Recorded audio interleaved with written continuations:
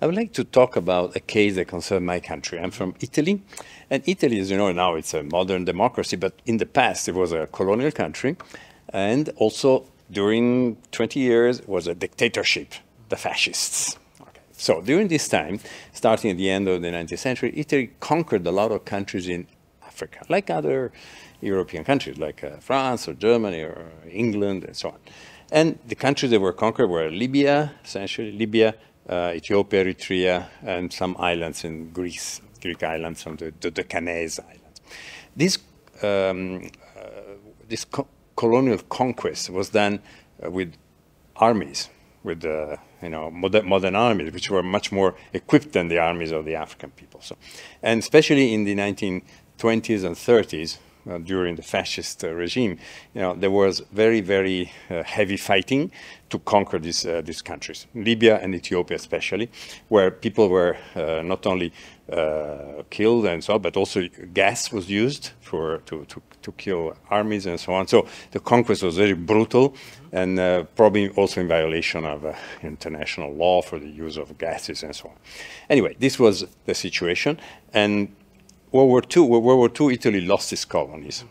So after the war, some people started thinking that perhaps we should have done an act of memorial recognition of the colonial experience and the fascist regime.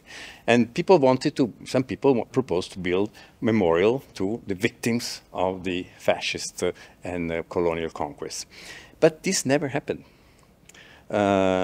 Because, of course, of political reasons. Because some of the parties that were there were against the construction of memorials for the victims of colonialism, especially the right-wing parties.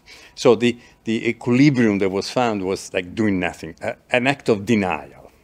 I had this experience during my tenure at UNESCO because we were able to collaborate with the Italian governments to give back to the Ethiopians a very important monument that had been taken during the fascist regime. It's called the Aksum obelisk.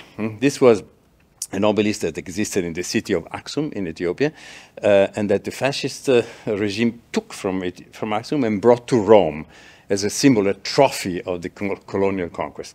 This was built in front of a building which was at that time the Ministry of Colonies, and today is the headquarters of FAO in Rome, okay, the Food and Agricultural Administration.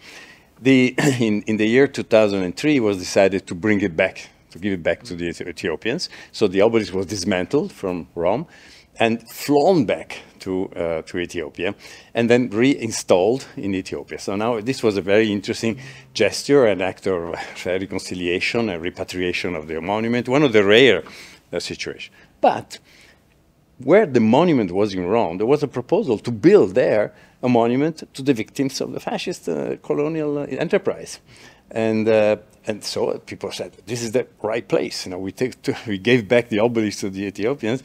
We have a place where to build the monument to give memory to the victims of colonial enterprise.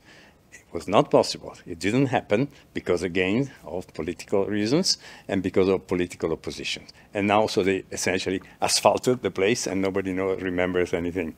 So there is as you see, a denial of the historical responsibilities, which I think is negative, because we should do, like many other countries have done, an act of recognition of the past faults and violence that the country imposed to other countries.